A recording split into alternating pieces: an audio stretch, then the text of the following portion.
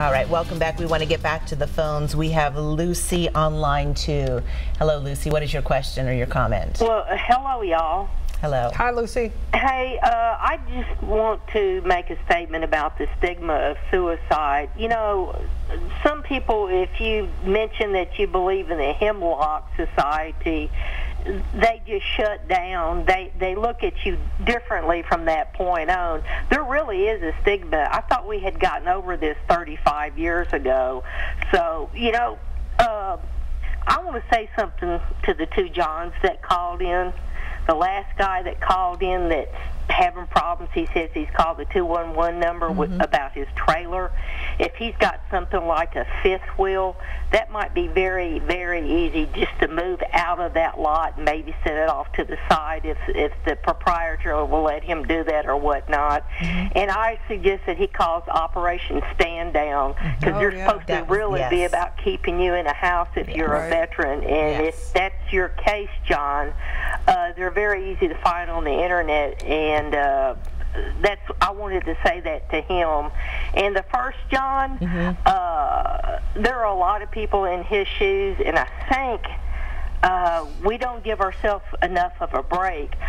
I have chronic pain and PTSD, and a lot of people don't understand how their brain works, and I know what pain will do to your brain. It's like you said earlier, how high of a rate of suicide it is amongst people with pain. I take no pain medications, nothing like that.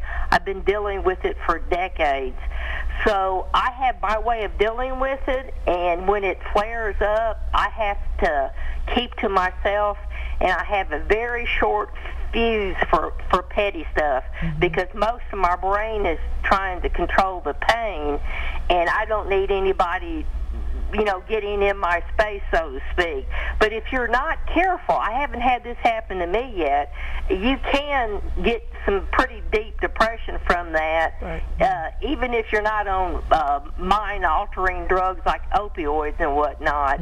But this is what I would like to see.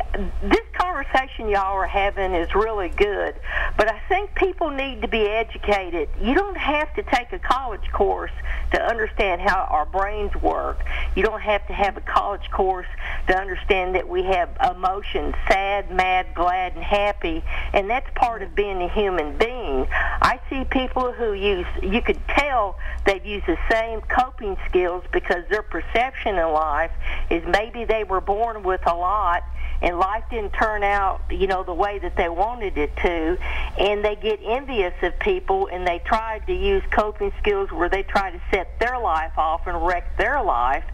And some people that doesn't work on, and they become suicidal. I see that mainly with women, and now I'm starting to see that with guys, and that's concerning me, that these younger guys, like in their 50s and down, are feeling so insecure. So something is changing in society, and I think it's our perception a lot of what we thought our life was going to be. I wish that the library could be used to have, we've got so many libraries in Nashville where we could have groups where somebody would come in and we would have discussion groups about our brain, our lives, what our expectations might be, and stuff like that. Not a super professional level, but understand that and understand ourselves and what's in ourselves. You know, you see what I'm saying? Am I talking crazier than I normally talk? No, you make some good points, and I do appreciate your suggestion of Operation Stand Down for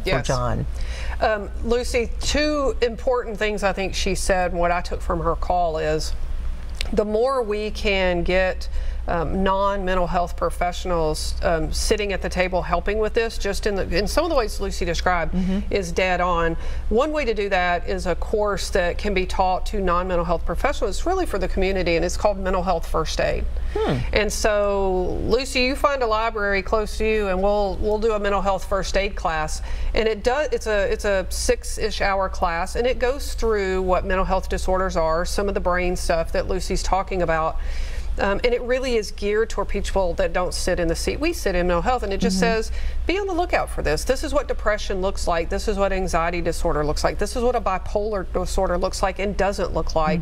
And at the end of that, it talks about how to get people help. The second thing I thought Lucy really hit the nail on is coping skills. And one of the, we have so little research in the area of suicide prevention, but one of the pieces that we do have is the power of a safety plan. And so when individuals are at high risk for suicide, we're very purposeful, and it's a one-pager, and we fill out and it kind of cascades down, you know, from what could you do yourself internally to try to feel better when you're feeling suicidal.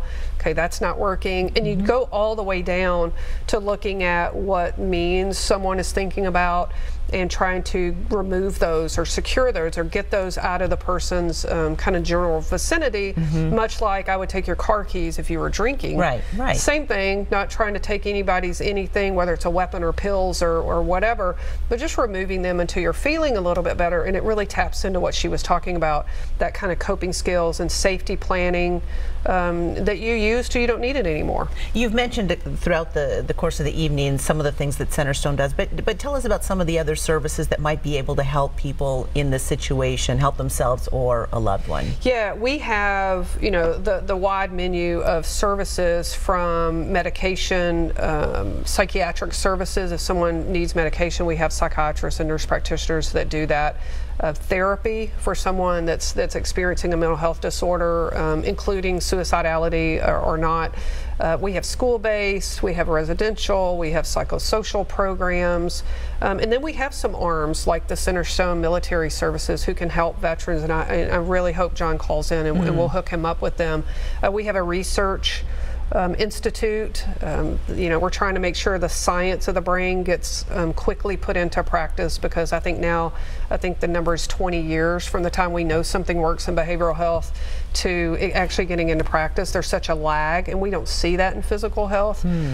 So hopefully we've encompassed, and we've worked really hard in the last couple of years to implement and really bake into our system and kind of weave it in everything we do, screening and assessing for suicide, because oftentimes it's looking for a needle in a haystack, but we try to do as well as we can and then treat people differently while they're at what we feel like is the highest risk. Is funding a problem? I think to do good suicide prevention care and behavioral health, I think it's processes. So does it take a lot of money? No. Can you always do things with more money? We have grants. We have 2 grants that allow us to ID people that are highly suicidal and keep up with them while they're suicidal. And we're very fortunate to have that. So that's wonderful. And can you do, you know, more with more? Absolutely. But to do good suicide prevention care, I think it's how you do it, and it's making sure you have a competent, confident, and caring workforce. And then I don't think you have to put a huge dollar sign on that, no. Gotcha. All right. We are going to take a quick break. I know Edna has been holding on for a while, so when we come back, we will try and get to Edna. But hang in there, and we'll be right back.